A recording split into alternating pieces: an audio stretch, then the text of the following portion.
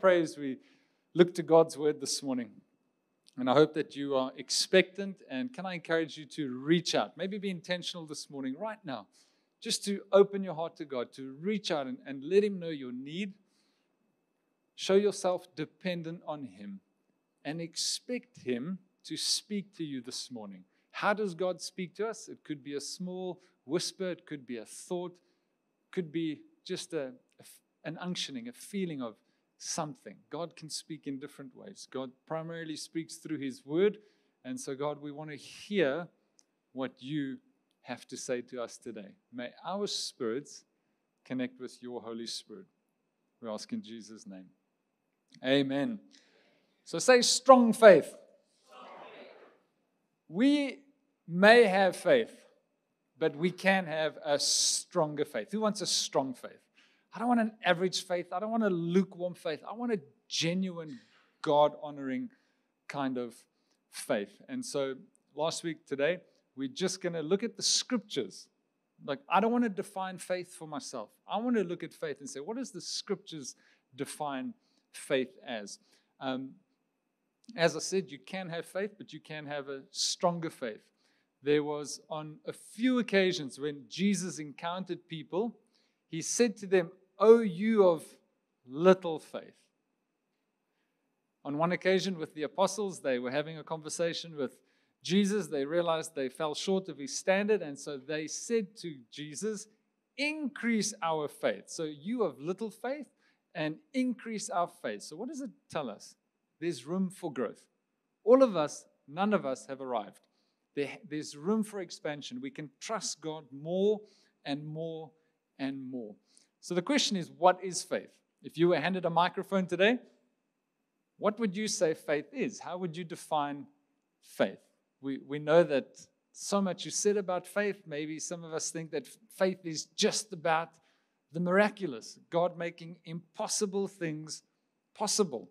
Is faith just the general term for Christianity? Just repeating a bit of what we said last week. Is faith just some belief system? Is faith a set of rules? Or is faith spirituality?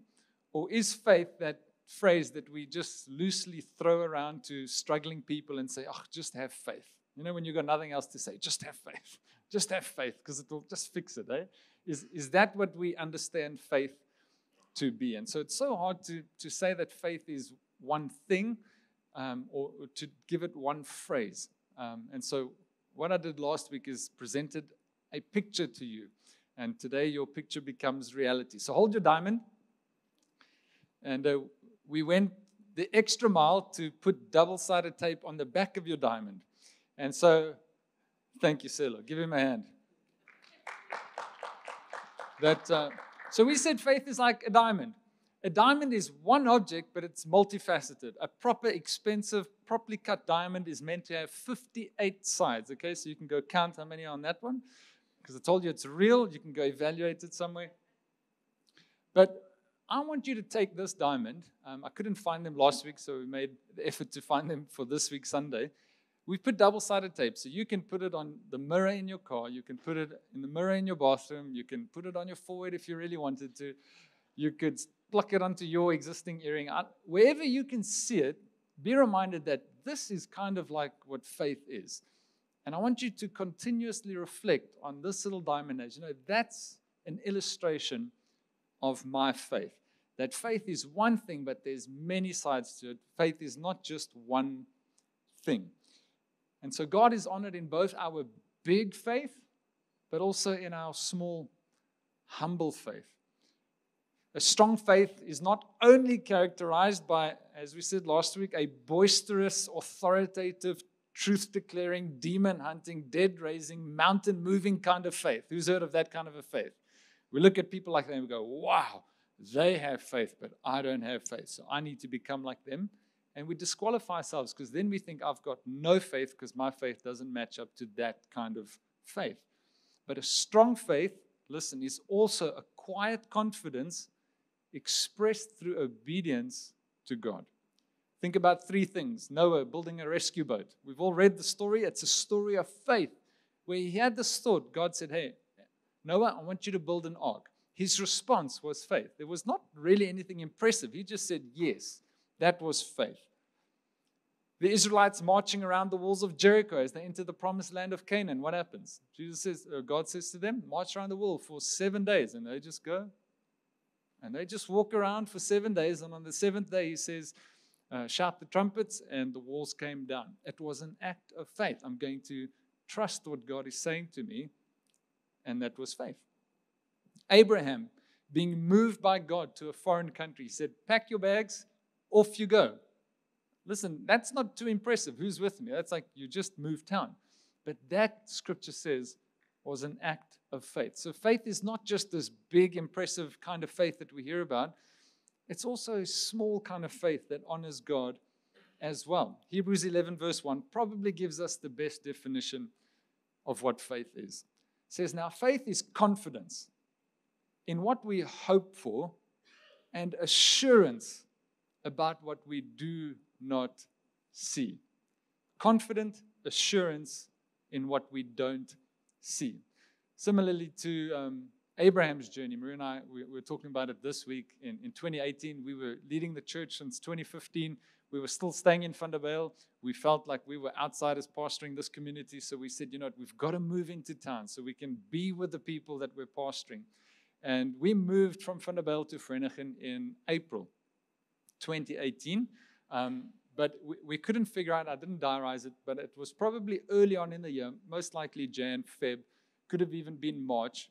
The one day I woke up, and when you just got this strong sense that God is saying something. There's no audible voice, just where does this thought come from? And the thought I had was pack boxes. So I said to Maria, I just had this thought, pack boxes. What did it mean?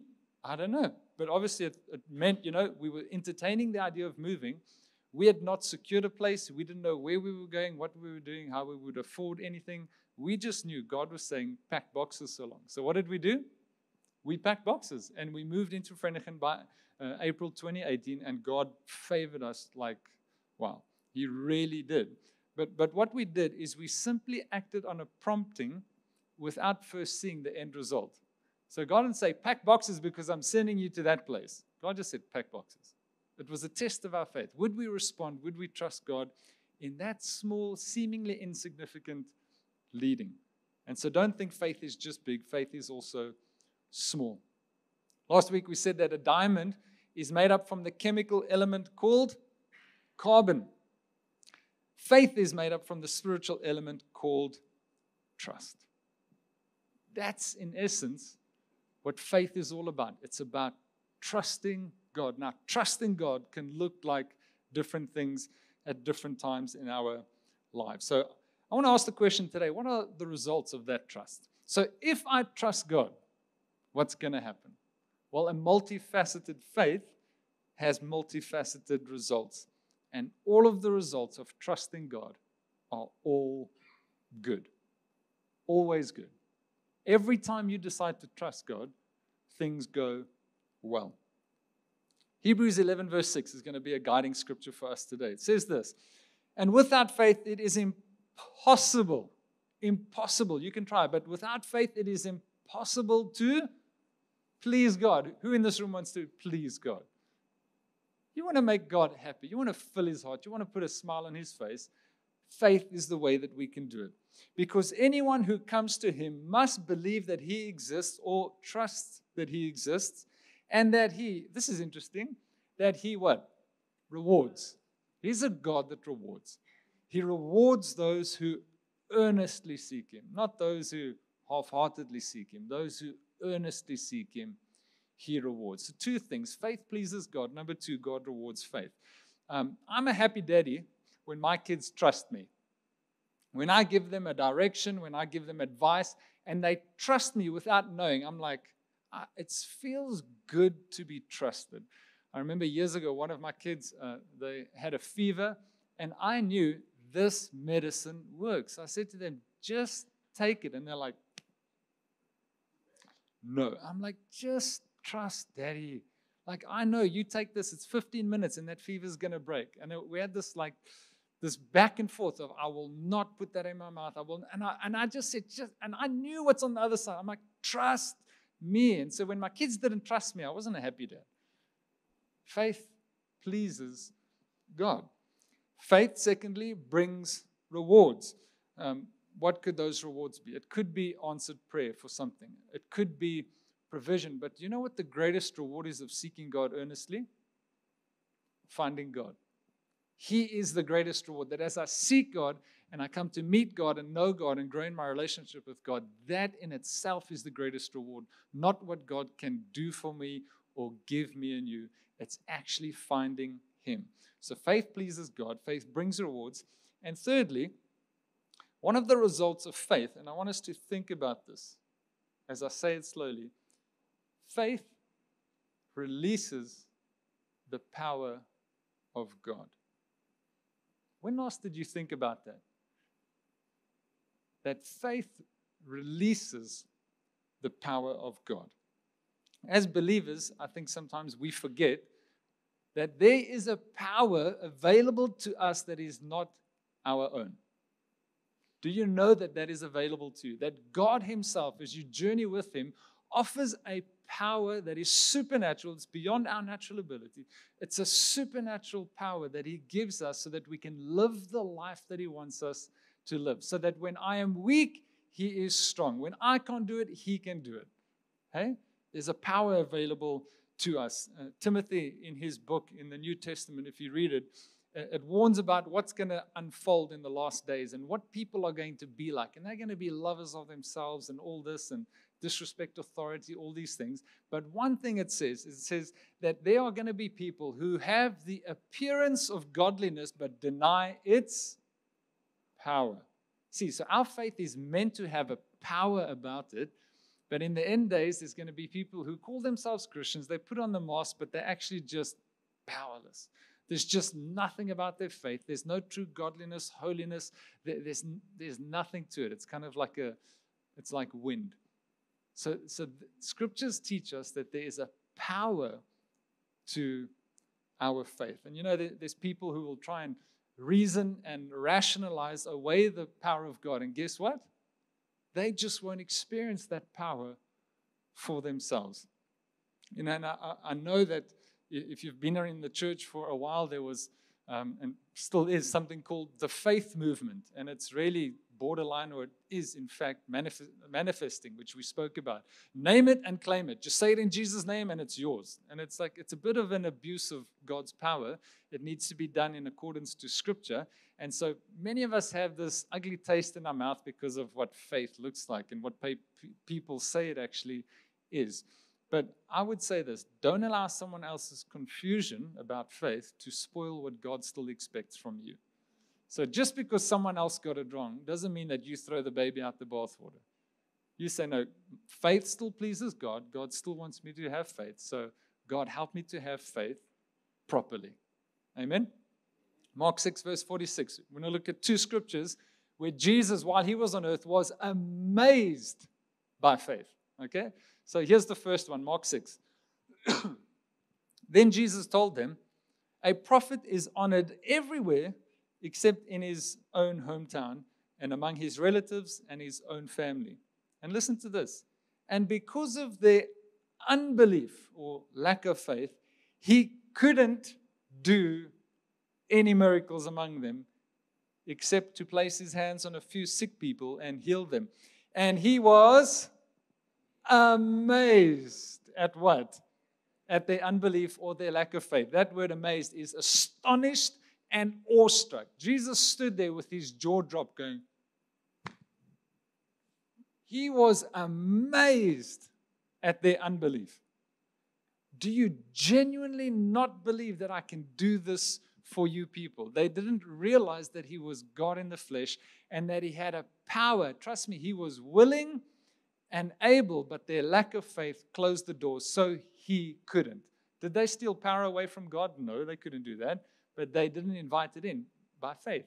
And so they closed the door, said, thank you, you can heal a few sick people, but that's about it. We don't have faith to trust you for more. So Jesus stood there, jaw dropped. Mensa?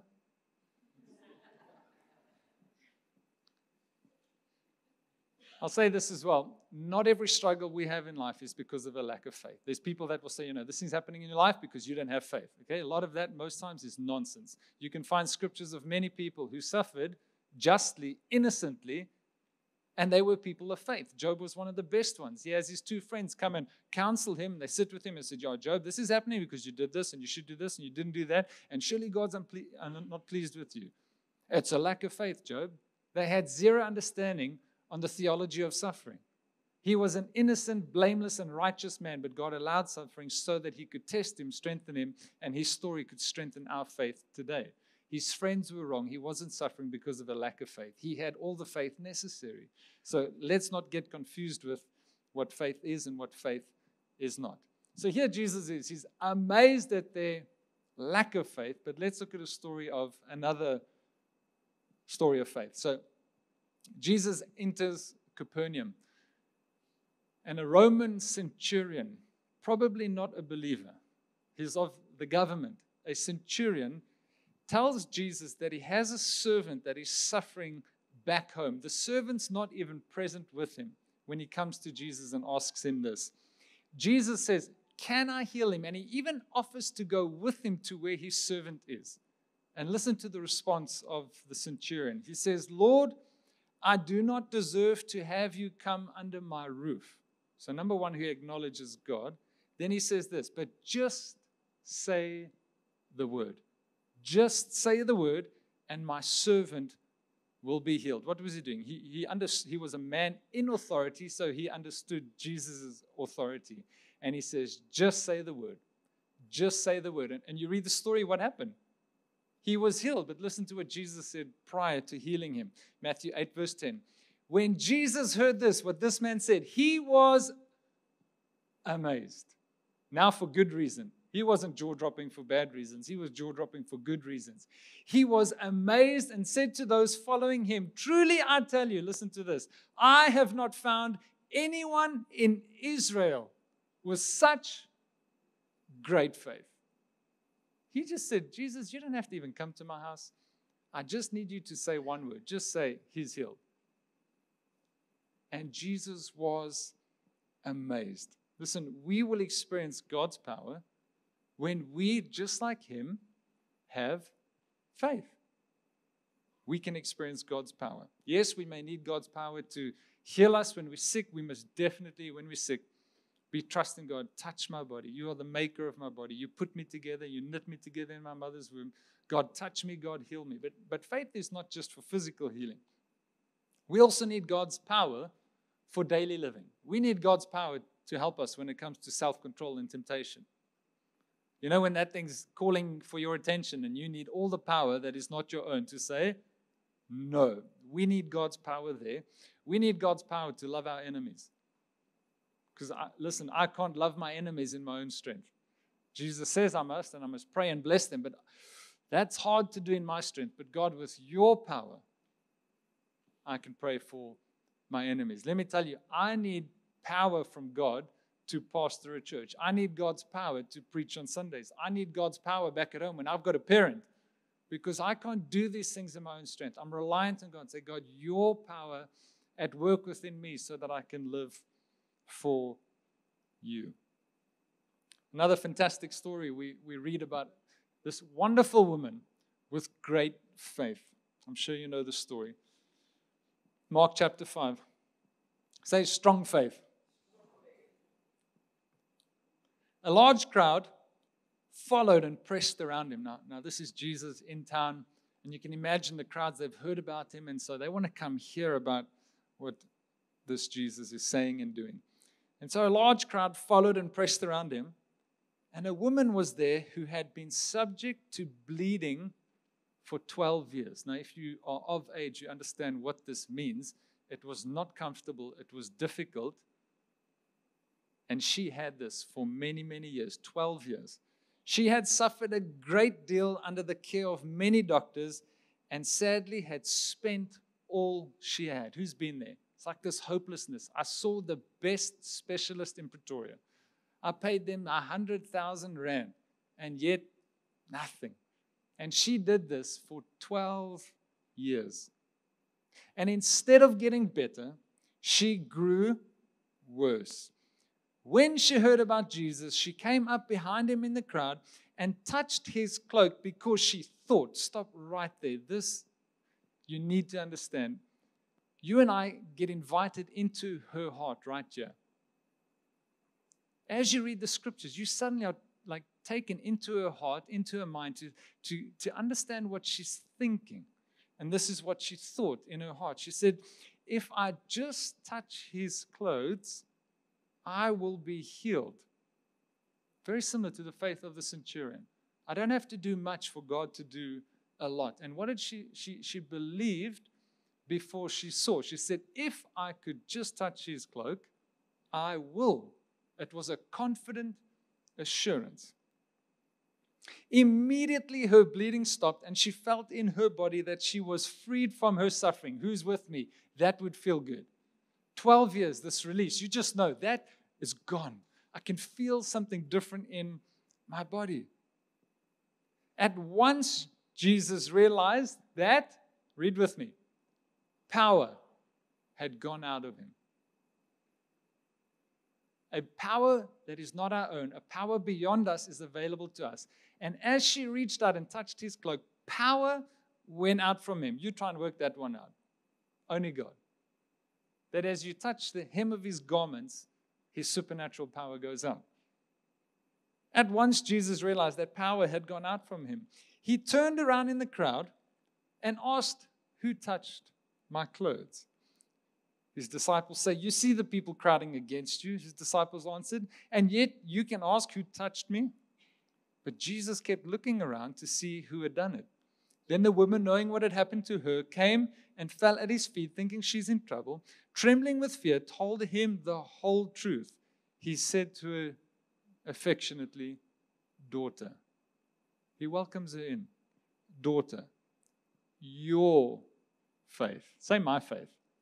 Scripture says, work out your faith with fear and trembling. You know, my faith is not your faith. My faith can't carry your faith. You have to have your own faith in Jesus. Daughter, your faith has healed you. And he sends her off, go in peace and be freed from your suffering. Imagine home that day. She went to family and friends, relieved after 12 years. Wow. She experienced the touch of Jesus, the power of God. 3 things we note. Her faith issued from her heart. That's where faith is. Faith issues from our heart. She said, if I just touch his clothes, I will be healed. Again, she believed before she saw. Secondly, her faith caught the attention of God. Jesus was touched in a big crowd, but he was touched differently by her because he felt something go out of him, and he said, who touched my clothes? Suddenly, she caught the attention of God. Thirdly, her faith released God's power. We read it said, immediately her bleeding stopped. I want to say that you and I serve the same Jesus today. You and I serve the same Jesus that she touched that day. Do you believe that? It's not a different Jesus. And here's the thing. God's power has not dissipated, but maybe our faith has. God has told us in the scriptures that I am the same God. I, the Lord, do not change. So God hasn't somehow, just because he's not walking on earth physically, disappeared and now he's powerless. No. His power is still available to us today, but maybe our faith is dissipated. Maybe some of us are guilty of all we do is we study, reason, and rationalize faith so that when we think about power, we're like, no, that's weird. Don't go there. It's dangerous. Okay, I don't want to do the supernatural stuff. No, there's a power of God that is available to you and I, and it's actually meant to be something beautiful. There should be nothing weird about the power of God in our lives. How do we know that the power is still available to us today? Who knows that the book of Acts is still being written? Hey? That's the New Testament church. Jesus departs, he's ascended, he's with the Father, the gift of the Holy Spirit gets sent, and all throughout the book of Acts, and in the New Testament, the epistles, all these, you find the power of God at work in the lives of individuals as they trusted God. Listen to 1 Corinthians 12. This is speaking about gifts of the Spirit, that God gives us his Holy Spirit. What is that? It's his power in us. It's a supernatural power It's not something that we conjure up in our own strength. 1 Corinthians 12 says this, the same Holy Spirit gives great faith to another, speaking about gifts, and to someone else, the one Spirit gives the gift of healing. So when Jesus was on the earth, you could physically touch him and he could heal you. But in the church today, God's given some people, the gift to heal. It's not because they're special, it's because he's special. It's not their power, it's his power. He gives one person the power to perform miracles. New Testament. This power is still available to us today. And we, as I say, we can't go and look for Jesus today. We can't go and reach out and touch his cloak. But what we can do is reach out in faith in the same way that that woman did that day. And in our hearts, reach out.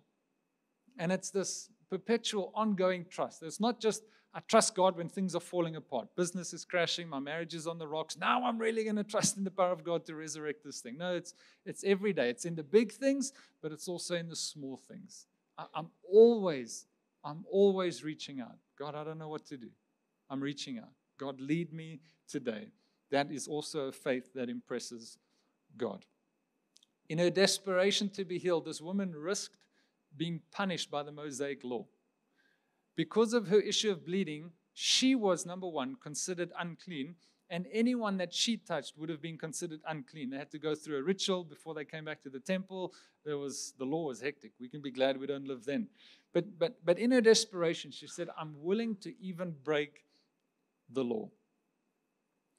We're told that the crowds came and they were pressing up against Jesus. So she knew every time she's rubbing shoulders with someone to get closer to Jesus, she's making them unclean. She knows that this is not a good thing. I can get in trouble. That's maybe why she came so scared toward Jesus, thinking, oh, now I'm going to get it.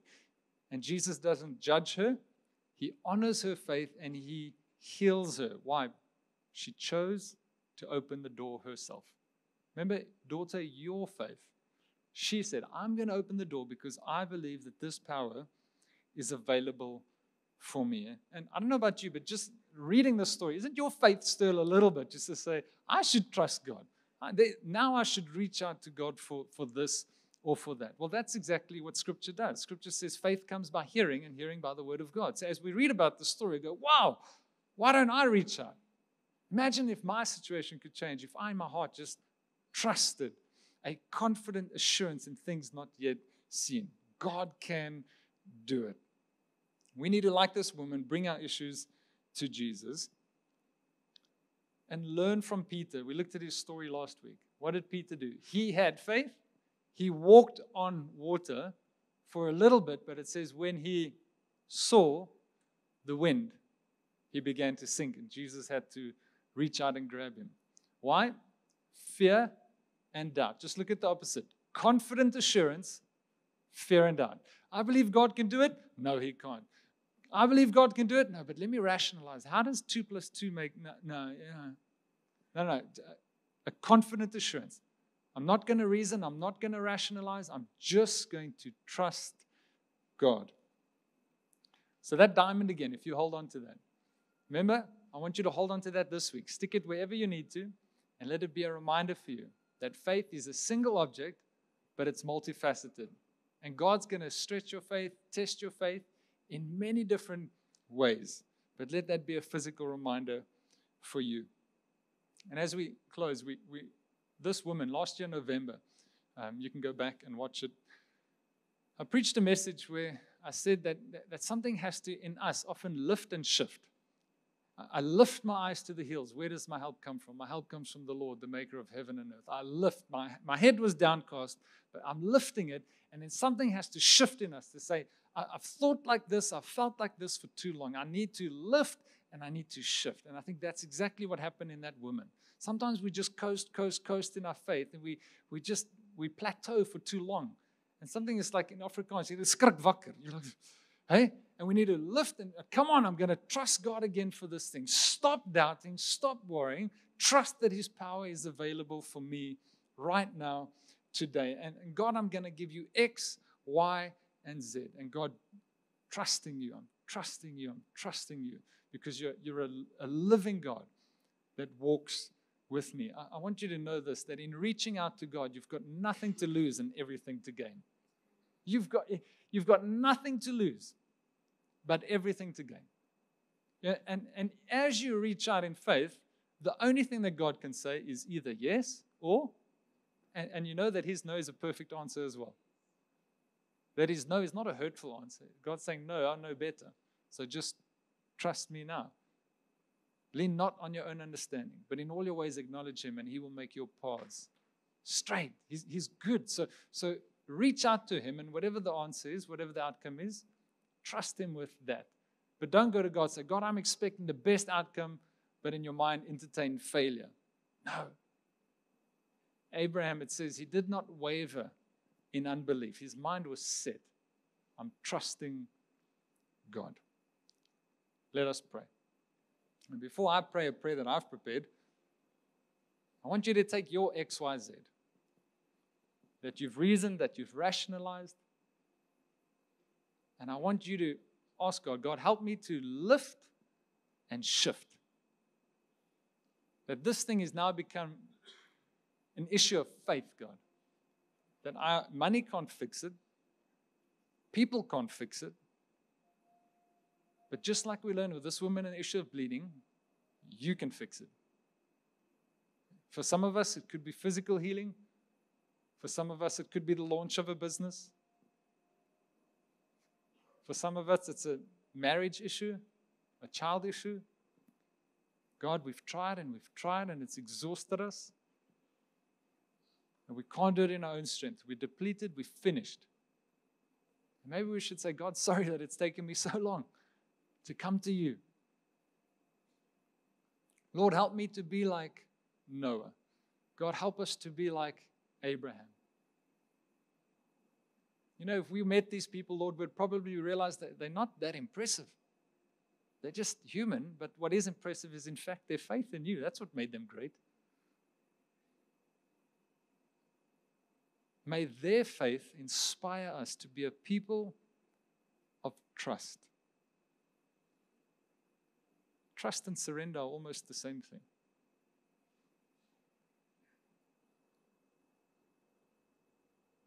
Give it to God. X, Y, or Z.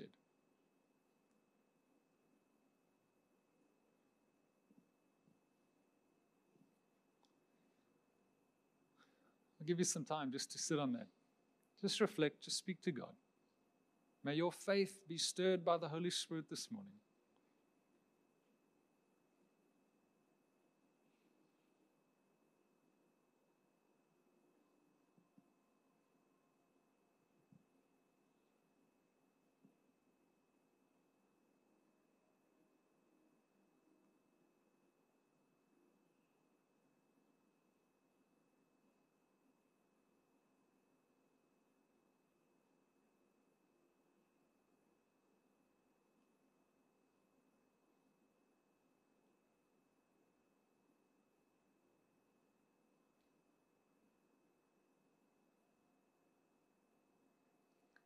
Lord, you say in your word that in the last days there will be people who have a form of godliness but deny its power.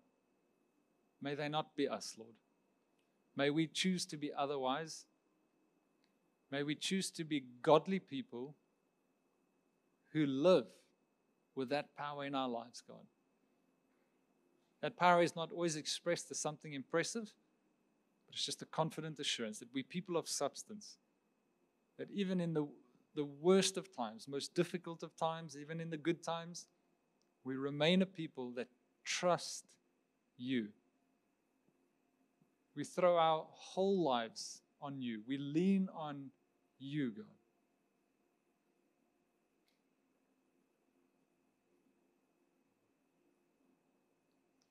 May we be stirred on by what we heard this morning, that faith pleases you, God.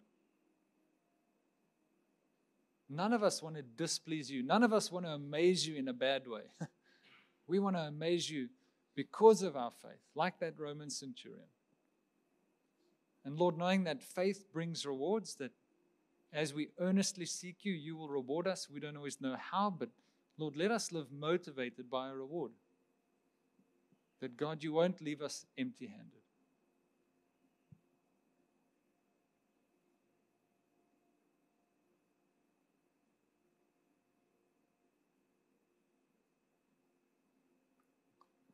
So, Lord, help us to live by faith and not by sight, trusting in your perfection and your promises. May your Spirit help us fix our eyes on Jesus so that we may not sink from fear and doubt. Thank you for saving us from drowning in sin and despair through what Jesus did on the cross. We want to please you, Lord, so increase our faith. Amen. Amen. Say strong faith. Someone, you've decided where you're going to put that diamond? And be motivated. My faith could be as strong as that diamond. You know that they say a diamond is almost indestructible. You just can't break it. If you try to bite it, you're going to break teeth before you break diamond. And so say, that's the kind of faith that I want. A multifaceted faith with different kinds of results. And so be encouraged, and hope to see you tonight. Lord, we ask for your blessing as we step into a new week. May you grace us, may you touch us, may you fill us with your Spirit. May we live a week where we lift and shift, where it's almost like this is a different kind of a week, God, because we are walking with you this week. We're not on our own, God. Let us be a church of salt and light in our community this week, we pray in Jesus' name. Amen.